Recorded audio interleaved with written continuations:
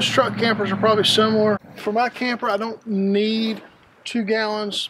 I use like a gallon and a part of another one. Stuff's pretty cheap. I keep it on hand. The only other tools, the only real tools that I use are a breaker bar and a 1 1/16 inch socket, and this is for the hot water heater. It's kind of heavy duty. It's not for torque. It's just I need the 1 1/16 inch socket. That's where our tank drain is. That is not the low point drain. That just empties the holding tank for our fresh water. So now I'm going to pull the plug and drain my hot water heater. I haven't done the bypass yet. I just go ahead and get this out of the way. So, and I open this valve here just to be sure there's no pressure. There's not hot water in it. It's just water. Righty tighty, lefty loosey. And you're going to get a little wet here, maybe.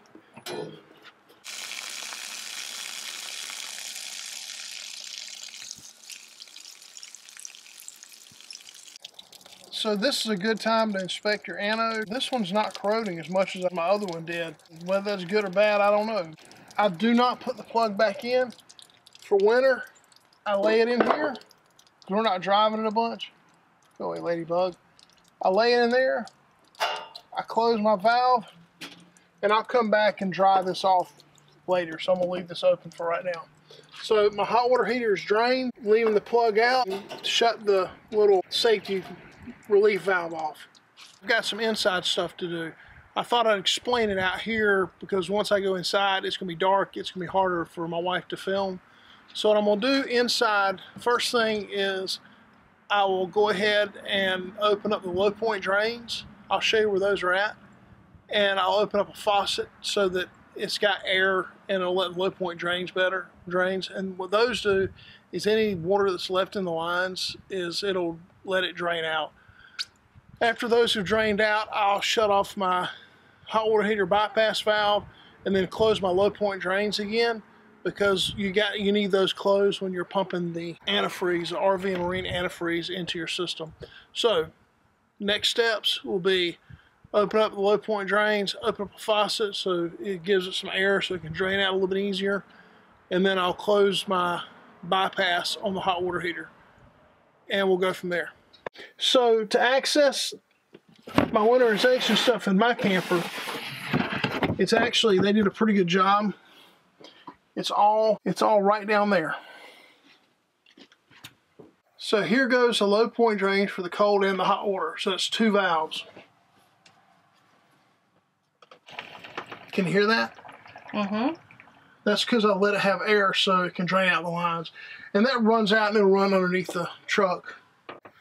So I give that plenty of time. While I'm doing that, I'll go ahead and do the bypass for my hot water heater. And what this does is, it's a valve that basically takes your hot water heater out of the line so that when you're putting, we got a 4-gallon hot water heater tank. Most people are gonna have 6. But that keeps me from having to pump 4 gallons of RV marine antifreeze into it. So I just shut it off because there's no need, because my tank's empty. So I'm gonna do the bypass now on ours. It is under the dinette seat, and it's gonna be a dark place down there. So I'm just gonna have to reach in there and do it, and you're gonna have to take me for my word. All right, so there is a panel in here that we've removed, and there's a valve, and you just gotta feel it. Can you hear that? Yes. So that's more basically draining out. So I just bypassed it, so now water will not, or anything I pump through my water pump will not go to the hot water heater. I just took it completely out of the line. When I'm draining the low point drains, if the camper's off the truck, it's really easy to see when they stop flowing because they're coming out. You can see the hole they're coming out of. I still got the camper on the truck. I'm not taking it off today because we may still do a dry trip or 2 in it. I'm just giving it a good 15 minutes to make sure that everything's drained out. There's not a lot of water in the lines, but that's what I'm doing. You got to shut the low point drains off before you begin to pump your RV antifreeze through. The one thing that we're doing that's really unusual to this time is it's 70 degrees and sunny. Normally I winterize at 8:30 at night after I've gotten off work, and it's already 36 degrees, and it's going to be like 28 degrees at night and I'm in a rush and I'm cranky.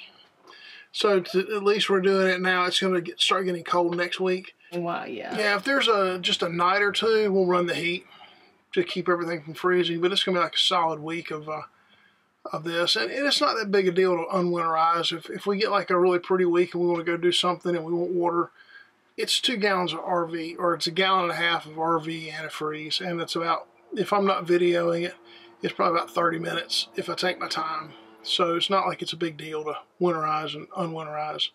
We've given it time to drain, and just to clarify, I opened up all my faucets. I opened up the one on here, I opened up the one in the bathroom, the hot and cold, and I opened up the ones outside for our outside shower. Because whatever water's trapped in that line, there's a little bit of a vacuum. If you don't open that up, I don't believe it drains all the way out. So you got to make sure before you start pumping your pink stuff in to go ahead and close all those. So those are closed. I've closed the ones in the bathroom. I flushed the toilet to clear it, and we've closed the ones on the outside. So now I'm going to close my low point drains. So you almost have to be a little bit of a gymnast, right? It's not too bad. They're right here. Right. Now, I've seen some rigs that are much better, and I'm sure there are some that are much worse. But this one isn't too bad.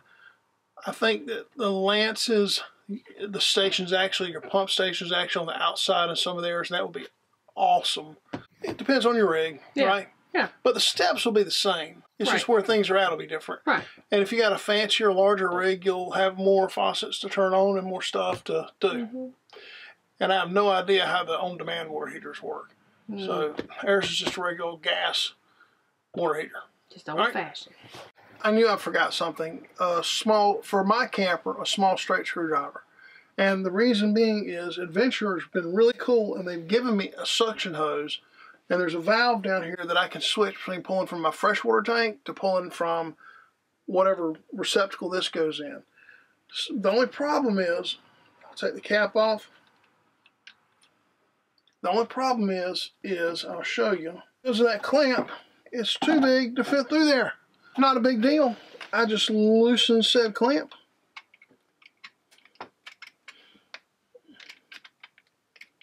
And I push it back on the hose a good ways. And then I can put this right down in my jug of pink stuff. So, pretty cool that Adventurer gives me that. Now I'm going to turn the little valve that switches from my normal freshwater tank to pulling from this hose. So let me do that. I gotta use my other hand. You're gonna get a butt shot. Okay, now, if I've done everything right, when I turn on my water pump, it's gonna come on and it's gonna pressurize pulling from that pink jug, okay? If I've done something wrong, like I haven't got my bypass or faucet is open, it'll never pressurize because it'll be pumping. Here we go. It's pulling the pink stuff out. There you go, running pink.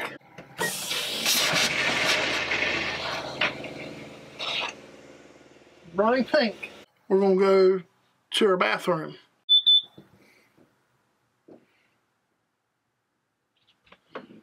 Oh, so you may or may not have caught that beep that we just heard, but that was my carbon monoxide detector going off, and the reason that it was, or my LP detector, is because I have the jug in front of it, and if you block those things, they will beep, beep, beep, beep. So let's go.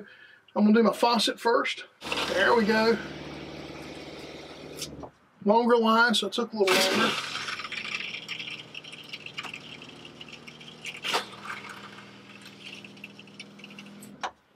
Okay, shower heads.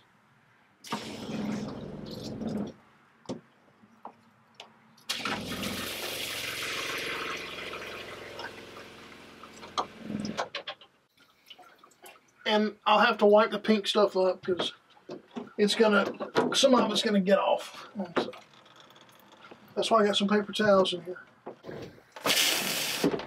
Make sure I got some in there. It is so easy to forget your outside shower. So if you got an outside faucet, outside shower, make sure you do it. that'll be one of the first things to freeze and bust. So, nice and pink.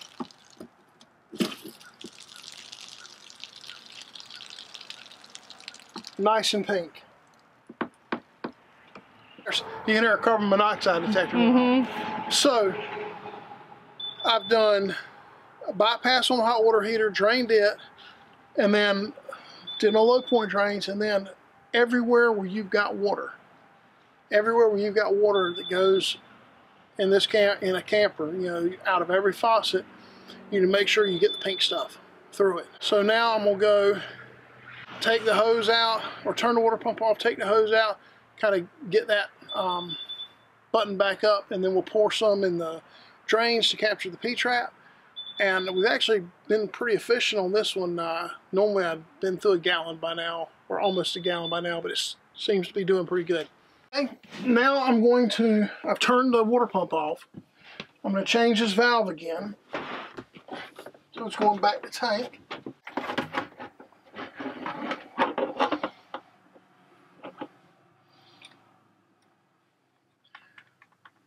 So I was like super close to, I mean, you can see there. Oh yeah. But I'll use a little bit more out of the other jug to pour down my drains. So I'd use a little more than a gallon. So now I want to put this fitting, snug it back up.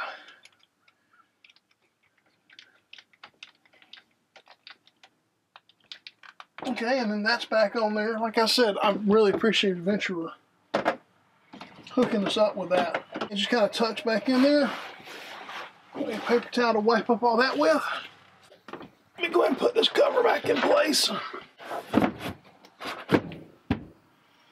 Just to make sure that I've got like straight up pink stuff in there.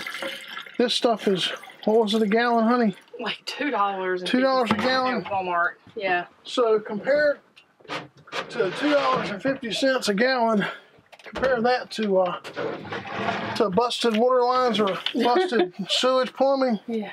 This is pretty cheap insurance. Cheaper, yeah. I don't skimp on this.